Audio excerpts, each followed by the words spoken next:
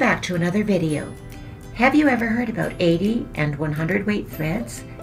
These ultrafine threads are totally game changers when it comes to piecing, applique, quilting, and even bobbin thread.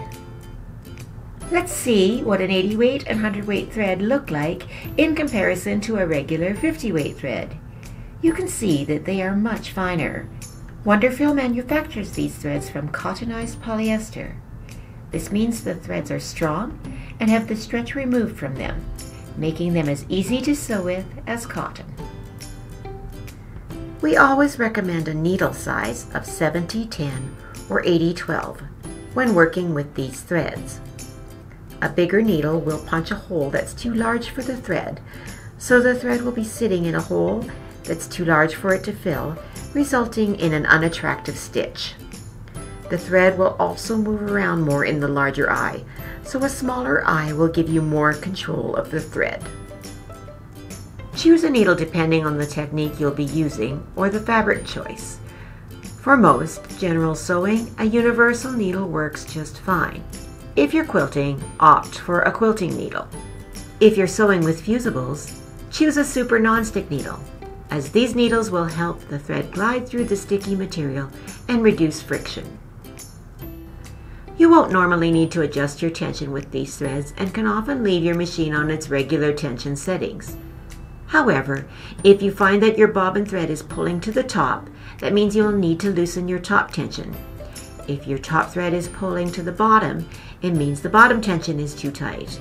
Always sew a test piece on a scrap piece before sewing on your actual project.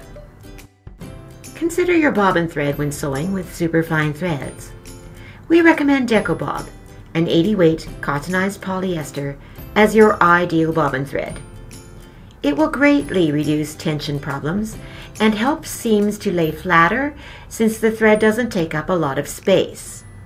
This is especially important if you're using a superfine thread in your needle. Using a much thicker thread in the bobbin can lead to bulky seams, tension issues, and a poor stitch quality. There are some instances where it's okay to use a 100 weight both in the top and the bobbin. This is WonderFil, a 100 weight cottonized polyester thread, and it's just a little finer than DecoBob. Because it's thinner, it won't be quite as strong, but that's okay if you're stitching something decorative, like a machine embroidery design. For anything that will require more utility, for example free motion quilting using WonderFil in the top, then use DecoBob in the bobbin, since your quilting will hold up better. When winding these threads on a bobbin, try to go slower if you can. If you are winding your own bobbins with this fine thread, take care not to overfill your bobbins, as the fine thread will wind on tightly and may distort your bobbin. Just back off before your bobbin is completely full. You will still fit a lot of thread on your bobbin because the thread is so fine. If you can, choose bobbins that have come pre-wound with DecoBob. These are available in standard sizes class 15, size L, and size M. They always come perfectly wound from the factory and hold more thread than when you wind a bobbin yourself, so you'll have the benefit of a long-lasting bobbin that always has perfectly consistent tension. If you are sewing anything with a single stitch, we recommend using a single stitch plate on your machine. Single stitch plates have just one little hole in the middle, and they are not made for any side-to-side stitching. This will give you more control over your thread because it will only be directed through this hole. A thread plate made for decorative stitches or any side-to-side stitching will allow the thread to move around more, so the back side of your stitching may not look as good. This can be true for any thread, but it is more noticeable with finer threads. This is especially important if you're doing machine embroidery because of the speed of the stitching. A single stitch plate doesn't always come with the machine, but it can be purchased separately. They are just as easy to change and replace as a needle is. When setting the stitch length on your machine, the number displayed is in units of millimeters. So if your stitch length is set at 2, it means you'll have a 2 millimeter stitch length. When working with these superfine threads, we recommend you drop the stitch length down to 1.8, especially if you're doing foundation paper piecing. Because the thread is smaller, a shorter stitch length will help a great deal for making strong, firm stitches. You'll notice the difference with foundation paper piecing, as pulling the paper out won't distort your stitching as much as it would if you had a regular stitch length. So here are some tips and tricks. If you're having troubles, the first place to start checking should be your needle. If you're already using the correct needle size, think about when you last changed it. Most regular needles need to be changed after 8 hours of sewing. A dull needle will not pierce correctly and will need to be replaced. A needle that has a burr on it can also cause thread breaks. You can also check that the needle is pushed in all the way, as otherwise it will be too long and cause skip stitches or thread breaks. A bent needle can also knock out the timing on your machine, as the bobbin won't grab the top thread properly and miss. This will also result in skipped stitches.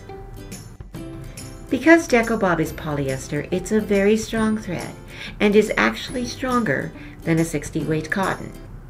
This is why we recommend it as your go-to utility piecing and bobbin thread.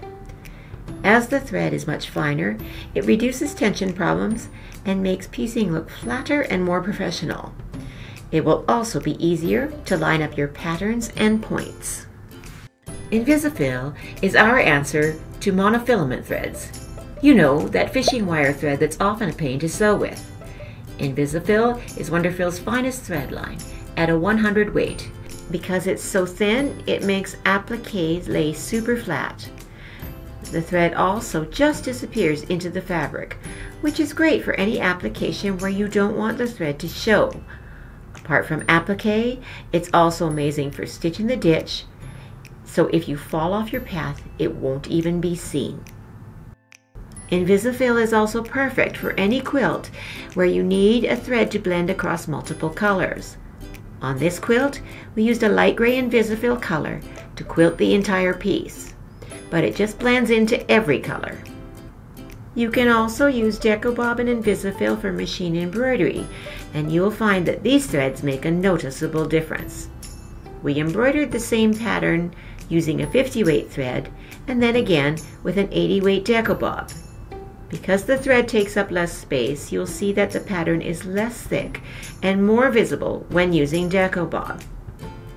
WonderFil is also fantastic for any smaller detailed embroidery.